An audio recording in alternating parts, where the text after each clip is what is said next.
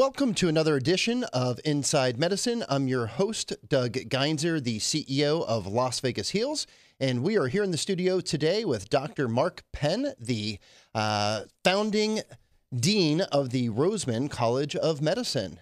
For those of you that are new to Inside Medicine, we broadcast right here in the studio on Thursdays, and then we rebroadcast out on YouTube, Facebook, Roku, all of those funky social media channels, so you could see the edition of Inside Medicine afterwards. We like to bring in guests that are doing innovative things to healthcare here in Las Vegas, folks that are doing things to improve the quality of care to those people in the community. And today we have Roseman University with us, and they're going to talk to us a little bit about the new College of Medicine, which is a happening thing. It's a wonderful thing for the community, and I want to welcome Dr. Mark Penn to the studio. Well, thank you, Doug. It's great to be here. Thank you for inviting me to Inside Medicine. And this is not your first time in the studio, so this is great to have you back and learn about a little bit about the progress of the Roseman College of Medicine. Yes, and I hope that through this time we'll be able to help people to understand more about the exciting things that are happening at Roseman. Yeah. So let's start with Roseman University. Tell us a little bit about Roseman University, where they came from, where they are, and how the College of Medicine is fitting into the university. Well, the first things that I would say about Roseman University is it is Nevada-born.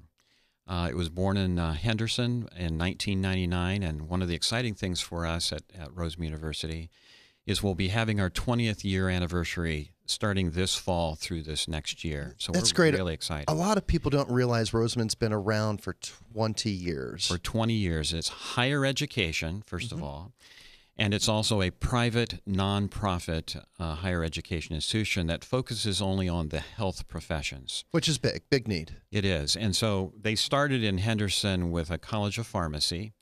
They then eventually added nursing, and then they added an MBA that was focused on healthcare. And then they focused on dental needs by having an orthodontic dental residency.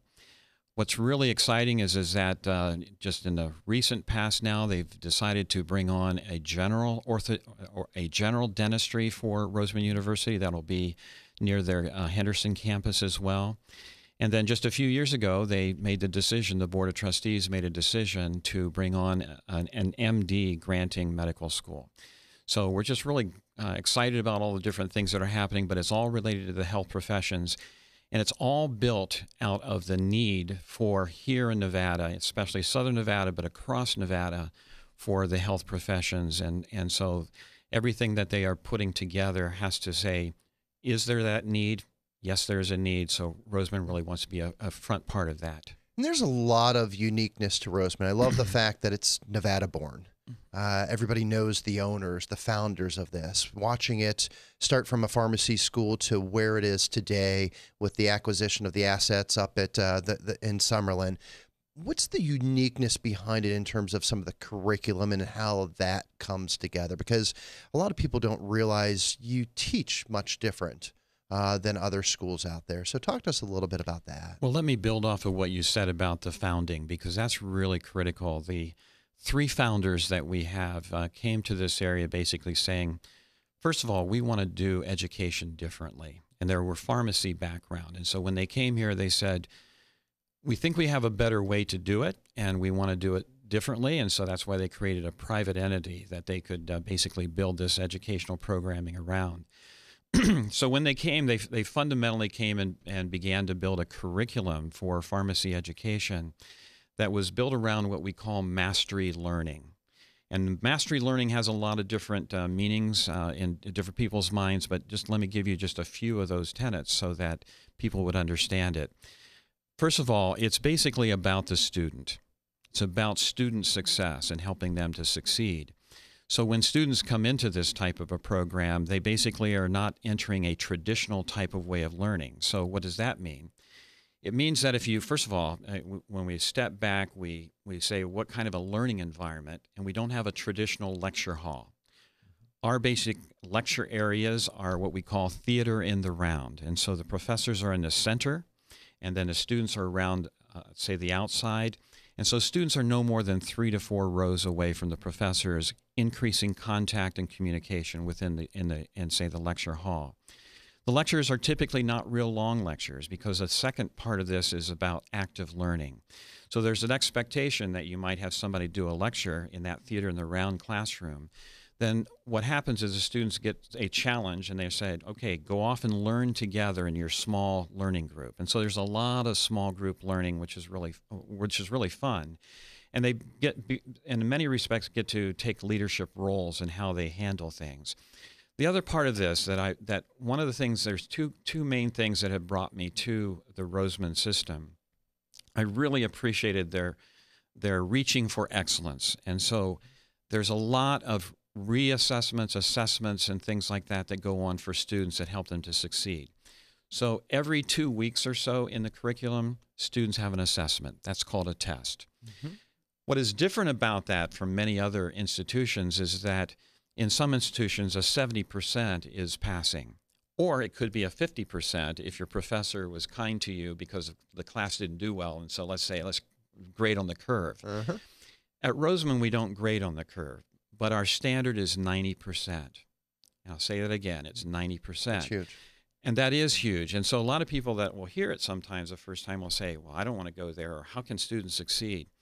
Well, that's why students can come, because they know that they're embraced in the process. They learn how to master information over time, because you have to master one thing before you go to the next level of different learning and mastering. The feedback is in 2-week blocks, basically. You learn, again, how well you are doing or not doing.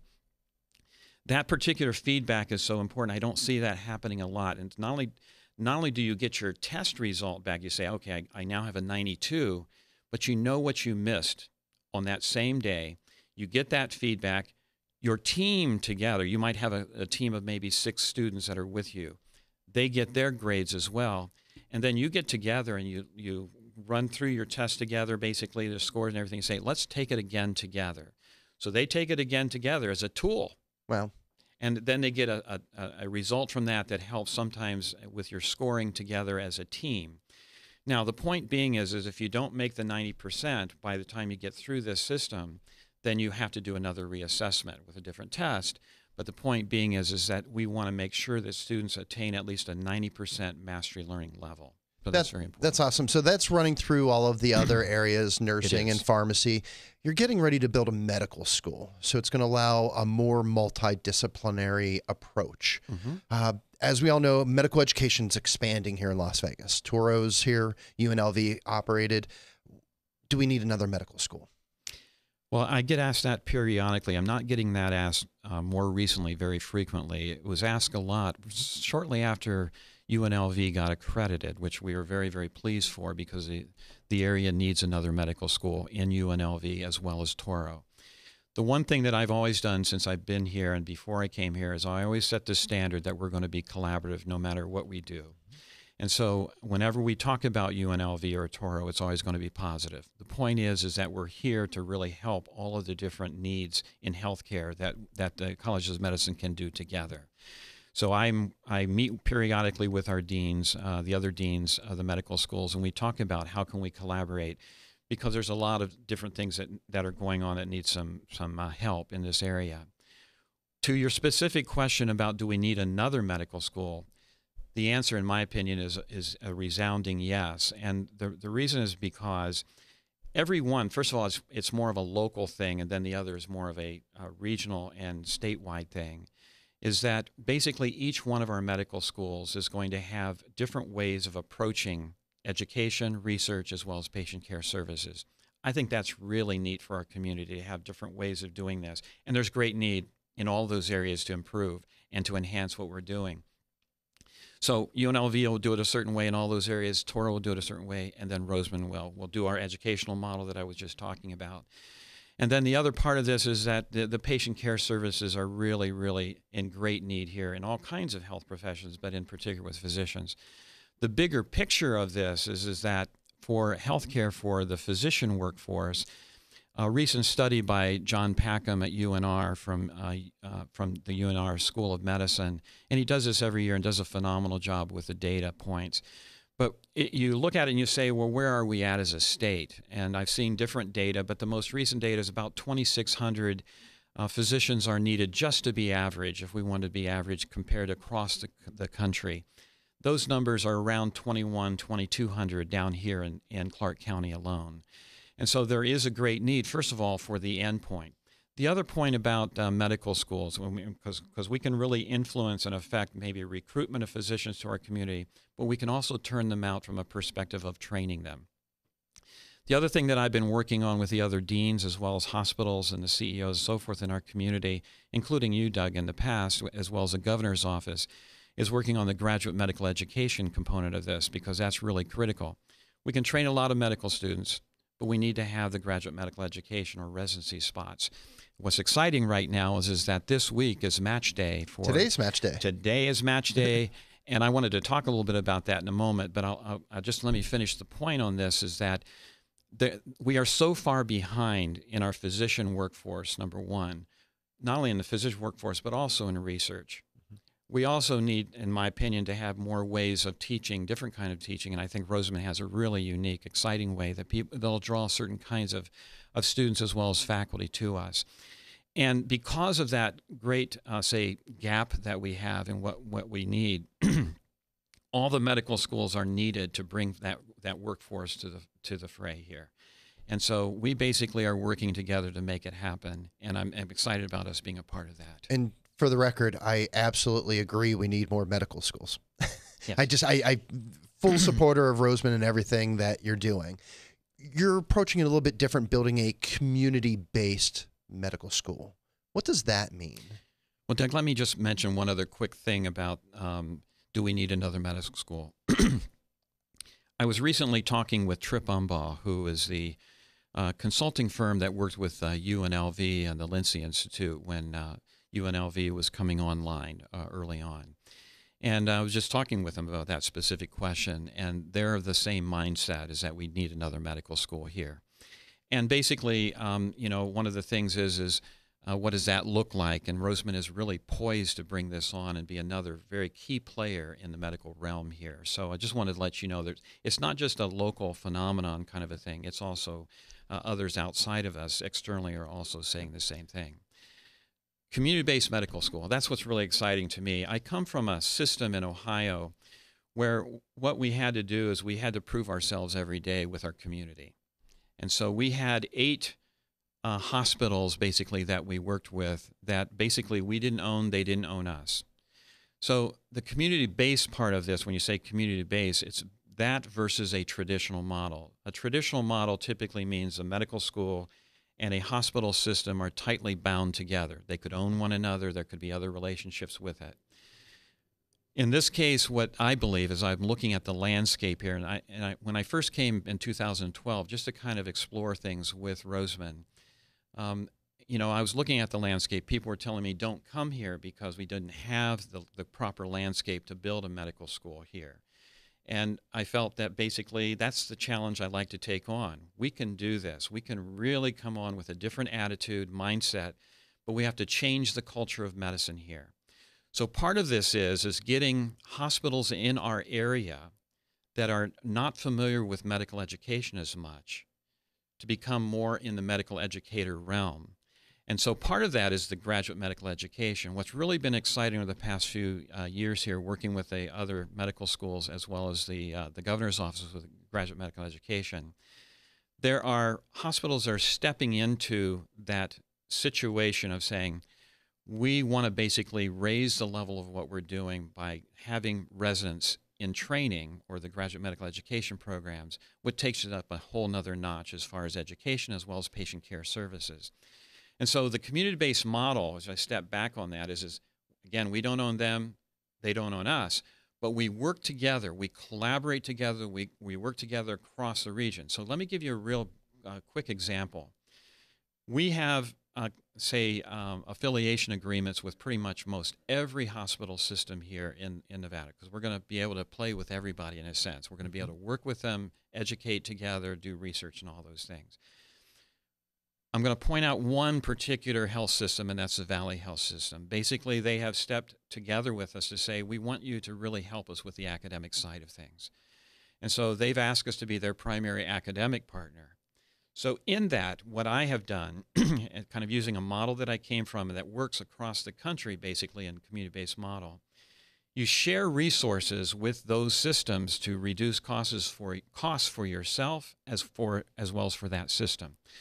So my department chair of family medicine, Dr. Tom Hunt, is also the program director of the family medicine program for the Valley Health System, who's just going through the match process this week. And so what's really neat about that is that I'm able to hire people. I'm able to also share him with them, and we can also have appointments, faculty appointments, which a lot of these particular faculty coming on to come into these resi programs want to have. So it's a sharing process is kind of what the neat thing about all of this is in the community-based system.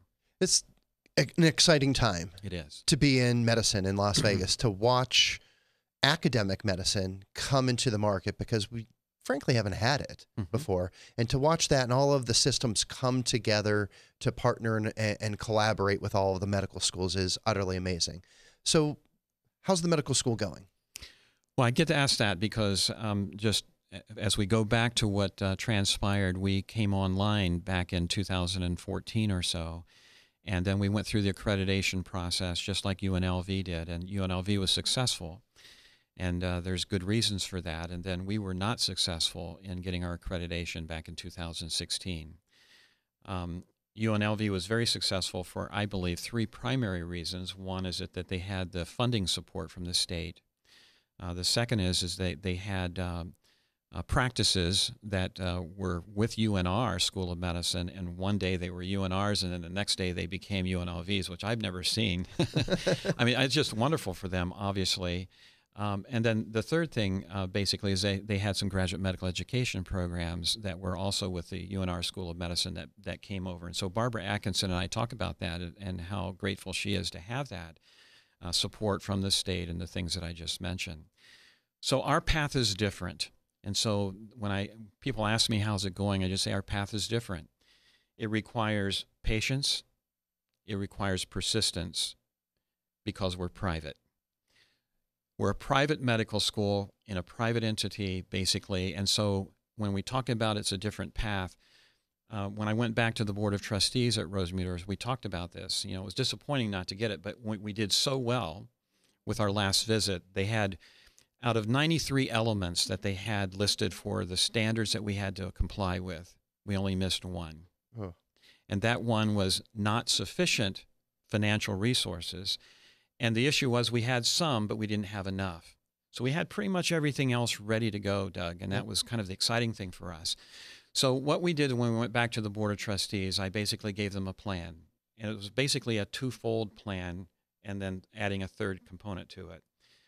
One of them was primarily to keep engaging our community. We're going to continue to keep our heads up, be patient, persistent, do community service, engagement activities, develop pipelines, which we've done a remarkable job of doing. So we work with our high schools and others in the community, middle schools, and we're making a difference in just kind of creating that pipeline. The other things just really happen to do with two other things. One is that we need to build our clinical practice of medicine, which we're going to talk about. We're going to jump into that next. We're going to jump onto that. But that helps with the revenue sources for a private, just like it does for a public medical school. And then the third component of that is philanthropy.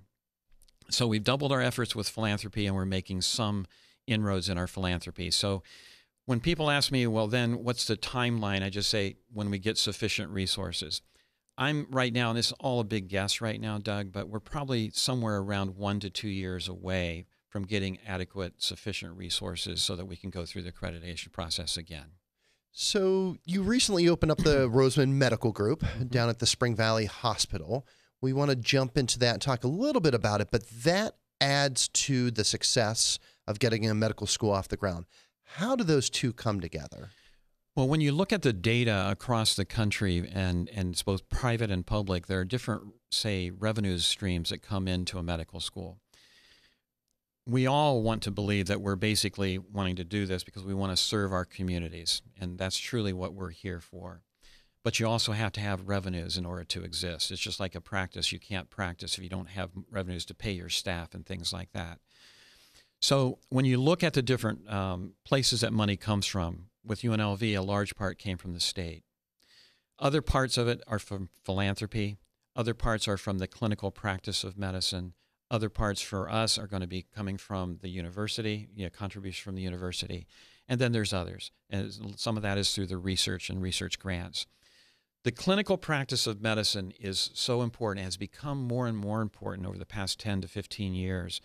State support dollars across the country in different states has gone down. Where I came from in Ohio, it kept going down year by year. And you have to find other ways to generate revenue. And so one of the revenue streams that has continued to become more and more important is the clinical practice revenues. So here's the example, just percentage-wise. In a public entity, it's about 30 to 35% of their revenues typically come from the clinical practice. In a private enterprise like we are, it's 40 to 45%. So that's why it's so important that we get started and got started with our clinical practice of medicine. And we're just so excited for the Roseman Medical Group. So it's critical. And we were fortunate enough to help bring together a group to do the ribbon cutting of the practice last week and maybe 2 weeks ago now. And that was an amazing day. You had so much support, congressional, local elected officials that came out to really support the practice. So what does that feel like to hit that milestone? Well, because we are community-based, when you look at the values that we'll look at soon, one of the words in there is community, and I use that word out there all the time. This is about connecting with our community, and we have done that from the very first day that I've stepped on campus here. And we continue to stay connected. And when I was looking at the picture of the ribbon cutting and so forth, like you said, I was really pleased that we had 4 of our Board of Trustees members there. Our president was there, President Renee Kaufman. And then we had the Congress men and women that also represented. Even Mayor Goodman had sent a nice congratulatory note. And so we were very pleased with the politicians that had some nice comments for us. How did it feel? Wonderful. And, it was really an encouragement. One thing I talk about lately is that because it's a long haul for doing what we're doing in a private entity. And, you just have to be patient at this. You need encouragers and you need champions. And that's what I'm looking for in the community. And we're finding a lot of people that are really encouraging us and champions for us out in the community. So the foundation of the Roseman Medical Group, it's your values. And you've got an amazing value statement. Talk to us a little bit about that. Well, when we looked at this, as far as what do we want to continue to bring to the fore for the community, because we really want to make it meaningful and not just be words and not just be something that is just casually mentioned. Doug, we use these values everywhere I go, and everywhere I go, it's very positively received. It's built around, as you can see, if you look at the values and you'll look right down the middle in red, you can see patients that go down through the middle of that. So the primary issue for our values is that our values are built around the patients that we serve. And that's critical. I'm a family physician, and so I love to take care of families and patients, whoever they are, from whatever walk of life they are. But they have to have respect. And so when you look at all of the different things there, I'm not going to go through all of them, but you can see the different words there. But the top one is competence. The word competence kind of mirrors the high levels of accomplishment that we need to have our students master material in the Roseman system. But it's also about the high level that we need for the profession of medicine as well as the other health professions, because you want the best. You want people to make the best decisions for you. The other part of this, as I said, is community on there, but there's others. The main one that I would say that kind of is a big one for this community is diversity. We are really reaching out to all different people groups throughout our community, and we're really encouraged. We belong to different chambers and really getting a lot of encouragement through those. We're part of the Lambda Chamber, the Asian Chamber, the Latin Chamber as examples, and there are others, and we're just so grateful. But the other thing I just wanted to come back to at the very beginning, just to kind of cement this, is that I want to thank you and HEALS for what you had done to help us with showcasing what we were doing. We're just so excited about this. This is our first one. It's our very first one of many to come. And then also Las Vegas Metro and Sally Dobler for coming with a ribbon cutting. It was a great event, and I just love the fact that you put the patient at the center of everything. So here we are. You're in motion. You're getting things done. Your medical group is open. What's next? Well, it's about the future, right? And it's about saying, what is the plan from the very beginning? The plan from the very beginning was to do what we're talking about. Had we gotten accredited, we'd be further down the road. So part of this is we have to keep working toward accreditation and keep working and getting more philanthropists to help join us. That's one part of this. But the other is we're right now looking, Doug, at some expansion of our clinical practice. The one at Spring Valley, we're just about having to the maximum limit of providers that we can have in that. We're looking at hiring another person coming in July. So what's neat about that practice, we have 2 neurologists, one that really is very, very good in one area, and another is good in another. One's Alzheimer's, for example, Parkinson's disease, things like that. And we're just so excited about the different kind of things that they bring to the table. We also now have 3 family physicians. We have a pediatric nephrologist, and the other person joining us in July will be a family physician. We're going to continue to recruit, but right now we're looking for other places across the Southern Nevada region to say, where do we want to locate to meet the community's need for healthcare. So what are those needs? We know that there's a big demand for primary care services, specialty services. What are the other service lines that are in demand in the marketplace right now? Well, there's just a lot. When I look at all of the different specialties of medicine, and you look again, I go back to John Packham's work with UNR. That's an external source that basically looks at all the needs, and he even looks at nursing and pharmacy and what have you across the state. There's a great need in nursing, and that's one of the other things that I mentioned earlier that Roseman does and does well.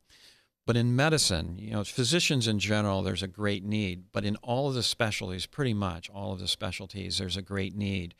So as we go forward and we say which ones do we want to focus on, there's 2 ways that we've been looking at this, Doug, for us. One is opportunistic, and the other is strategic.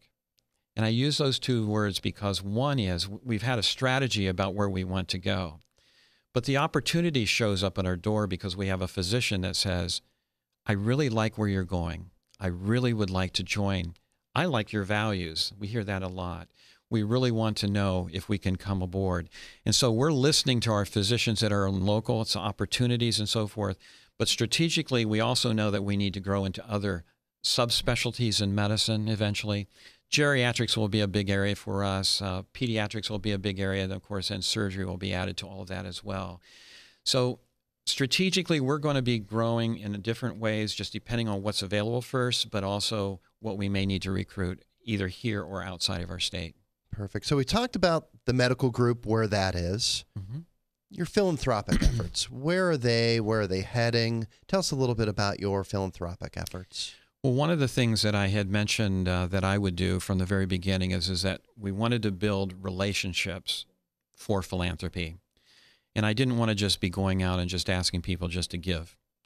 The issue is my purpose is I need to make sure that if you're going to give to us, Doug, that you have a relationship. You know what you're giving to, and you can trust us.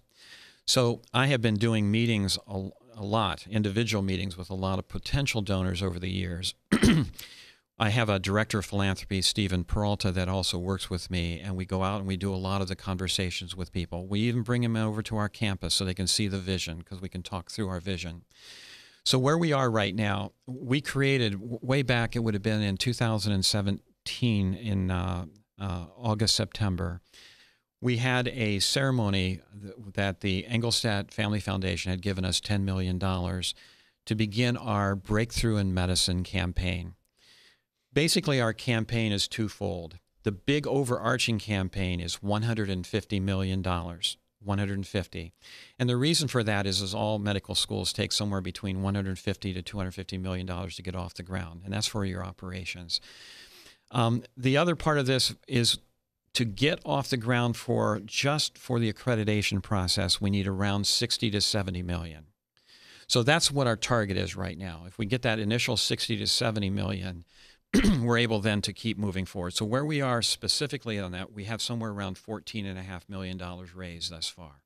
And then we have some other asks out there that we're just waiting on people to see whether or not that will happen.